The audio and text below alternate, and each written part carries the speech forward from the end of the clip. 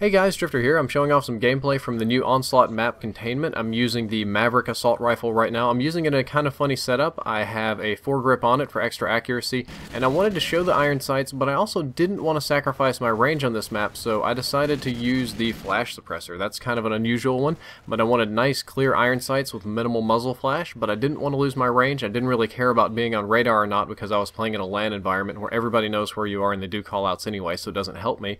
So I just decided to rock the flash suppressor here, and it turned out pretty good. I just ran past a ghost point. This map has two ghost points that are key counter sniper positions. They're not normal sniper positions, but you can get on both of the buildings and shoot across the bridge and stuff, and the ghost points that you can kind of breach and detonate allow you to counter snipe and move around in some shortcuts and that kind of stuff. And there's a few gates and a few doors and things that you can blow up and kick open, but the big levelution moment, or the interactive map or whatever, is the nuke in the middle, which I just ran away from because it destroys my radar, and that is a nuclear warhead or perhaps a nuclear waste containment vessel sitting right there in the middle of the map. But don't worry about it, you can shoot it as much as possible, and the big levelution moment is destroying that and the bridge and altering the map.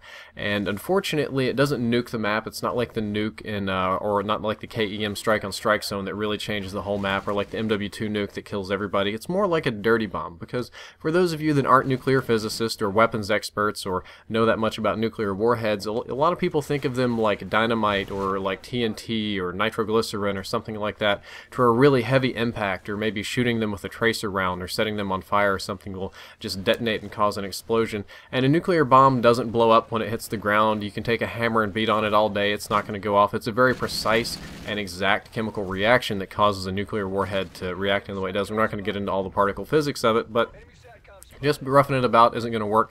So the KEM strike on this map, whether you get it in a package or you get your 25, 24 kills, hardline, whatever, is you call in a mortar strike off from what would be the right side from where I'm facing there up on the hill. I actually didn't see it in time because people were giving conflicting directions because they were looking at either the right or the left, and I was spinning around.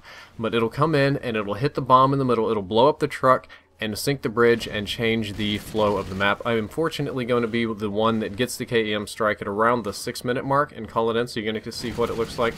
Unfortunately, I didn't get that good of a vantage point, but we did do one later just for fun. We just booted the game up in private match, and we were like, alright, let's see what this KEM does. So I'm going to show you that gratuitous KEM strike right next to it so that you can get a good feel for it.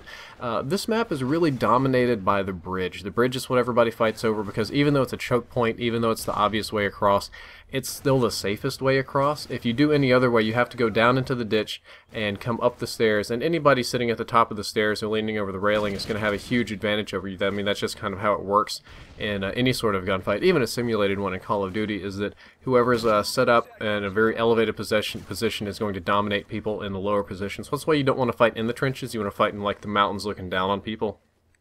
Just kind of how it works. But of all of the new maps, I would say this is probably the weakest map, and I like two of them in particular. I really like Fog and I like Bayview. Ignition is fun, but it's an older map, so it doesn't get that new like brilliant design thing going on. The levelution on that one's very fun, which I'll show you later today. But this one wasn't floating my boat so much. It was also maybe the second biggest. Fog was by far the biggest, but it was a very tight map and it had a lot of alleyways.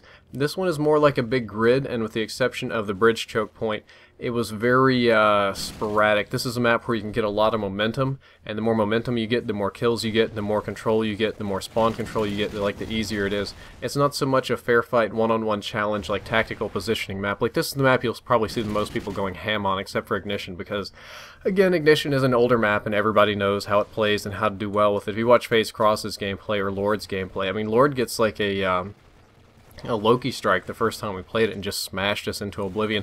If you want to snipe, you can use counter sniper points or go up on top of those ladders that I immediately got shot off of.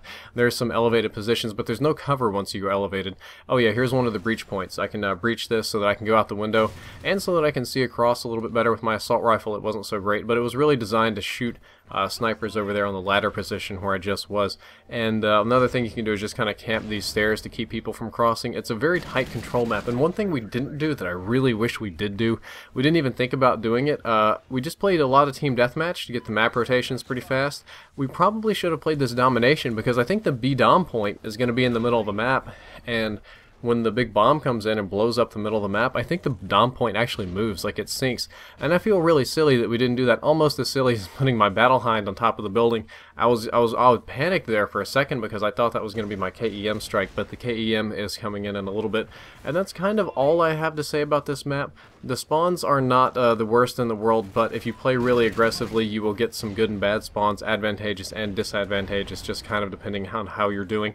And it's probably the only map that's really suited for sniper rifle play, other than maybe fog, but a lot of them are really more for SMGs and for the spray sniper rifles and the aggressive classes. So when you do this, don't use your camper classes, use your more aggressive classes. It'll pay off more because they're tinier maps. That's kind of all I got to say about it, so I'm going to kick it over to back to live audio so you can hear what the KEM does and get a good feel for everything else. Drifter out.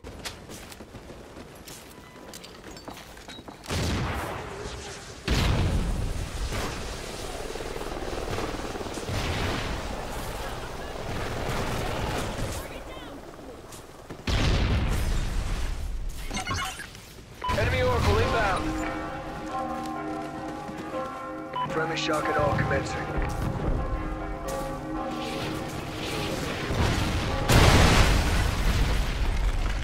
Enemy salvo incoming.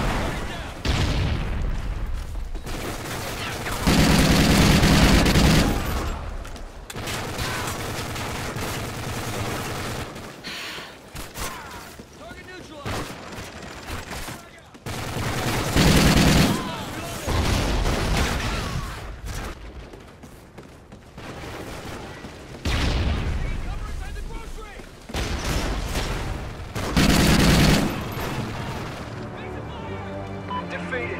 This can't happen again.